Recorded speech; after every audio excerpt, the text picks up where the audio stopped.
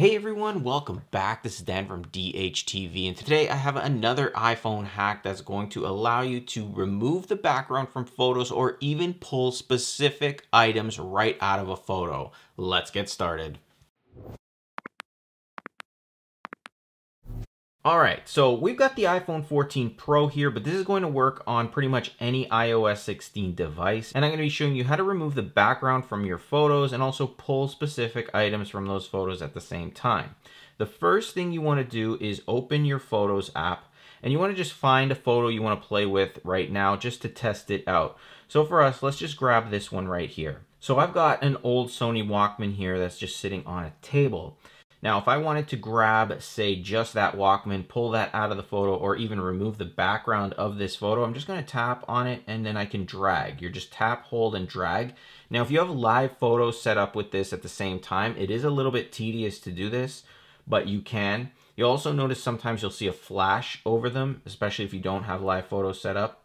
You'll see that flash kind of go across, and you can see it gives you copy and some options here. So if you wanted to copy just that image, share just that image that you're grabbing, you can do that too. But I'm going to show you how to pull the background or remove the background from your photo on your iPhone first. So you're going to tap and you're just going to drag. Now what you want to do with your other finger or other hand, you want to tap away, and you can go back at the top here to your album, let go, and now it'll create a photo there for you. And when you tap on it, you have just what you chose in that photo without any background behind it. So this is perfect if you do eBay or you sell online. You want to have that nice white background. This will always ensure that you get that nice white clean background while still maintaining the item itself. And you can obviously edit this a little more. So if you wanted to straighten it out, you could do that as well. And it works exactly the same as any other photo would. Now let's try this with another photo here. So we've got a picture of my dog and he's just sitting there. Now if I wanted to pull the dog out here, I can just tap and then drag, and see I can pull the dog and just go along and use it any way I want. Now if I wanted to use some of these options here, so if I wanted to share it, I can tap share. It's going to pull up some share options here. I can open up my messages and I can send this specific message here without a background to this person. We'll just send it out. It's going to send it to myself. And now when they open it, this is what they're seeing here. They're just going to tap. I'm not sure why in messages it automatically makes the background look black, but when you tap on it, the background goes back to white, and you can see that that's the image now that I created, and I was able to share it over to my messages.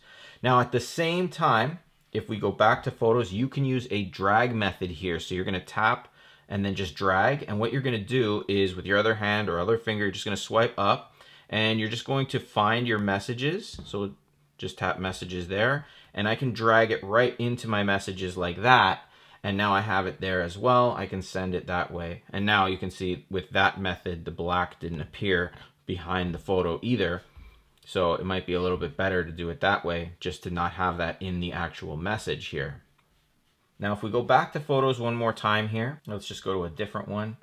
This one actually is portrait. I think I have one of them that's portrait. This one's portrait mode. So portrait mode, it works as well. You just tap and you can drag away. You can see that it grabs the dog. You can tap again here and it's going to flash around the area that it's going to cut from. And you can copy this as well. That way you can paste it over somewhere else. So if you wanted to copy that, then maybe just open up your notes. And if you have a new note, you can just tap and paste the dog right in there, and it works that way as well. This one didn't come out the greatest with the portrait. You can see the bottom of his mouth. That's not the fault of this tool. That's actually the fault of the portrait, because it was a little bit blurry on his teeth there. But you'll be able to pick and choose how your photos are going to come out. All right, now let's try one live here. So I'm going to actually put my hand on this phone like this, and I'm going to take a picture of my hand with the iPhone right there. And now when we take a look at the preview right here, you can see my hand is touching the phone. Now if I wanted to grab the hand pointing at that specific item in the phone, I'm just going to tap and then drag away. So tap, drag away, and you can see it'll grab the whole hand and the phone because that's what's touching. So if there's multiple things touching, you'll be able to grab all of them at the same time. So you have to play around to see how this works, but now I can take this just like I did before. I'm going to go back.